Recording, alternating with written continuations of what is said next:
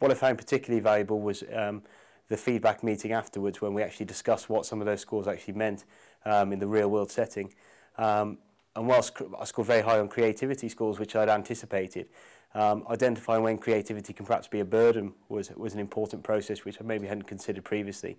So looking at the areas which I considered strengths and seeing actually the limitations of being too strong in those areas and needing to complement them with other areas, I think was particularly valuable. Well, it can identify region or areas of development and strengths and weaknesses.